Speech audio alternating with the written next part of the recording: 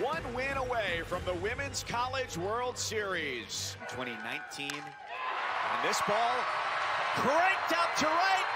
It's out of here. Brooke Wilmes goes yard on back-to-back days. 1-0 Mizzou.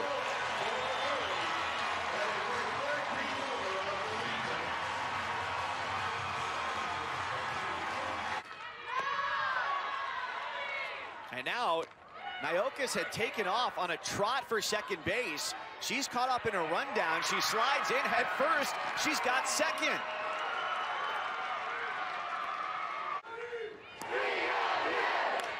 Three-two, center field. Newton tags on the catch. Here she comes into the plate. She missed it the first time, gets it with the tag. And as that ball got away from Moore at home, Naokis goes to third. The game is tied at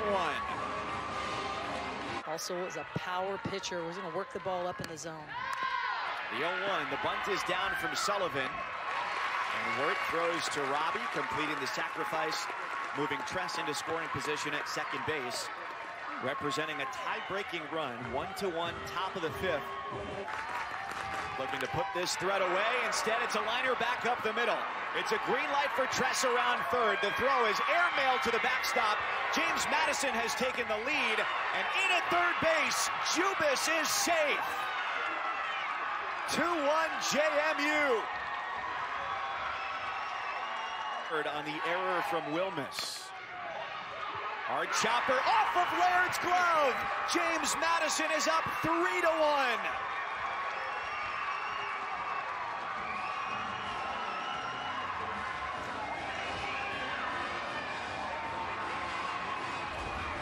We've seen one 2-out RBI. How about a second 2-out RBI? Jenna Laird tries to make this play on the run. Knows Odyssey Alexander has some speed. Can't come up with it. And Sarah Jubis scores. James Madison up now. 2005, this current format. That's given a good ride out to deep left. A leap at the wall. And that ball's out of here.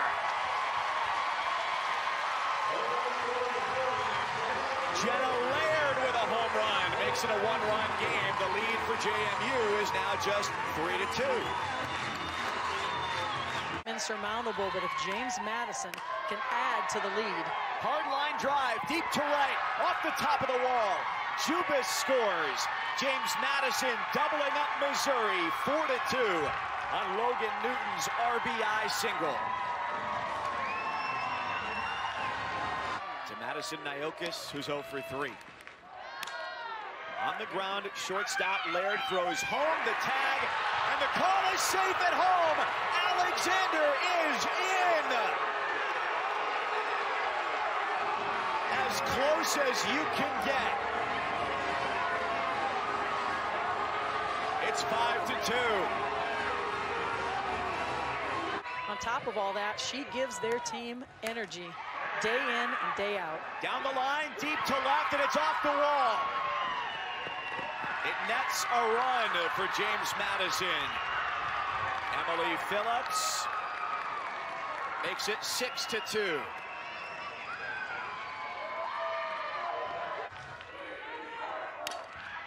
On the ground, shortstop Laird to third. They retire Meeks.